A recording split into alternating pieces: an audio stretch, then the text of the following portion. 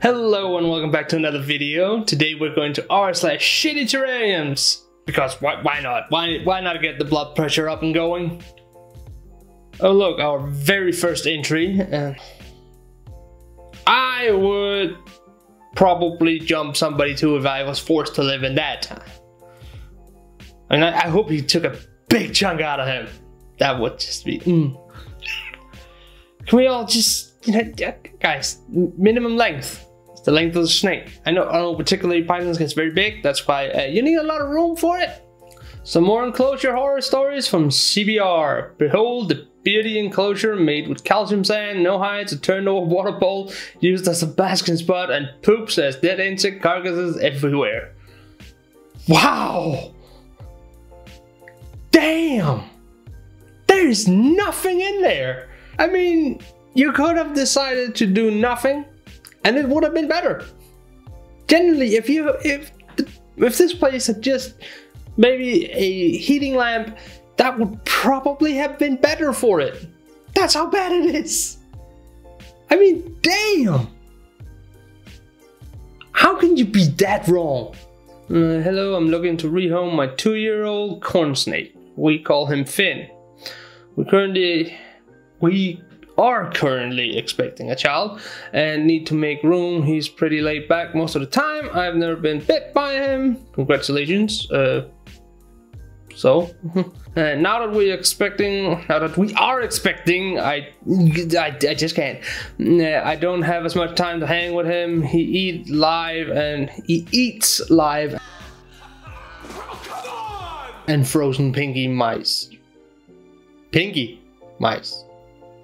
You're feeding it pinkies after 2 years? I mean, that must be some very small meals. You have to feed him like every day. Can help you load it if needed. He also has a heat lamp fixture, a rock bowl, and log. I feed him bi-weekly. He'll eat weekly, but will sleep most of the week if held that often. So I switch bi-weekly. So he'll be more active. Once he gets used to you, he will pretty much just chill with you. Rehoming fee $200 negotiable. Thanks for your interest. Hope to meet you soon. It's just, there's no hides, there's nothing to hide. There's no place to be. It's just like before, doing nothing would probably have been better. And you're still feeding it pinkies. Pinkies! And at this point, it probably should have at least full-size mice. Marketed as a beauty enclosure.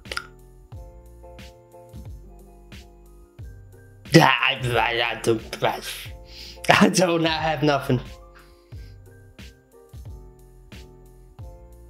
How? For turtles. 10-gallon aquarium for turtles with 10-gallon. The smallest aquarium I currently have is 14-gallon. Which means that thing is tiny. I would barely, honestly, this is my personal view, but a 10-gallon is suitable for a betta, not a turtle. This turtle house from are mildly interesting. Okay, so it's a turtle that's stuck outside. I have no idea where we are, so that might not be a problem. I know here it would be a massive problem. And it has virtually no space. Yeah. You might want to add some space to that. I don't know. Maybe at least 4 times. What do we have now? This was taken in school. This was taken in a school science lab. Say it with me now, kids. Critter keepers are not permanent homes for your lizards.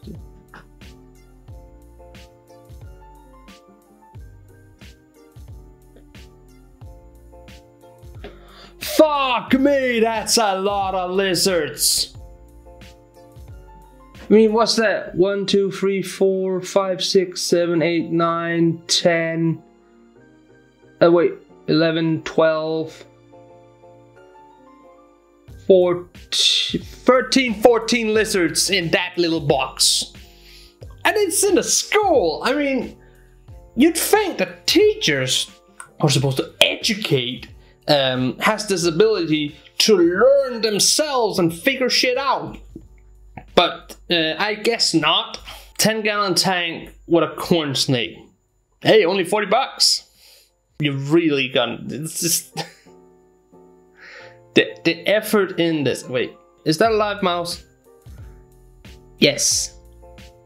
It's a live mouse. So somebody keeps a corn snake in this setup, no hides, few rocks, some plastic plants, and then just throw a mouse in there, because it's not like, you know, you increase the risk of potential injury when you keep them in that tiny of a space. When you use live bait, you gotta keep your eye on that, and when you don't have a lot of room, the panicking mouse has nowhere to run, therefore it has to fight. That leaves injuries, and rodents have very sharp teeth. Friends took Beardy's in a 20-gallon. He's in search of a bigger cage, trying for a 4x2 since he's avid on cohabbing. And now he collards instead of lettuce. However, the UV is expired and he feeds mealworms. People, please learn from this. Also claims they don't fight, which is good, I guess. Yeah, just because you don't see it, doesn't mean it doesn't happen, and it usually will happen. Why are people so adamant on cohabbing? If you want to cohab the animals you keep poison dart frogs. They are very cute. They are very, very colorful. They do take some effort. They're not an easy species, but once you get it, it's actually very giving. That you can cohab. Some toads. You can cohab some toads. Get those. But stop cohabbing species you're not supposed to cohab. It's just a recipe for something dying. More captive-born reptiles bullshit. The shop is located in Columbus, Ohio, and all the animals are kept in shitty conditions like this. We have some kind of boa constrictor. We got water ball and what's it?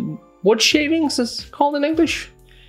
That's probably gonna give off wrong humidity, and it's not gonna be a great setup. Why are so many places like this? I mean, I don't get it. Here's another Beardy. And it's all calci sand again, you know. Well done.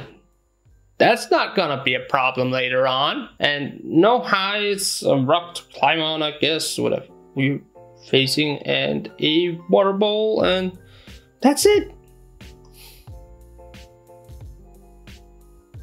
Jesus Christ.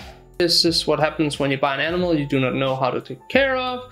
The tank is too small and the axolotl is suffering from gill rot, an extremely painful disease. Pets are not go fast in accessories. Yeah, that does not look good. Those gills. Those are the frills on it. And the caption says this bitch done ate all her tank mates. Again, no cohabbing. 2 green tree frogs for sale online. You think they kept it in that? You think they really did that? First of all, it's kind of in the name. Tree frog means does not usually live in the water. Usually it's in the trees. I mean, it's a bit of a giveaway. We have a green iguana. I mean, what the actual fuck? You're putting a green iguana in that? I used to go to a school where we cared a little bit more about the animals what we had there, and there were a green iguana. Our green iguana had an enclosure the size of this room. That is barely the size of my torso. I'll give you an idea of how wrong that is. Critter creepers are for transport. They're not your reptiles' prominent home.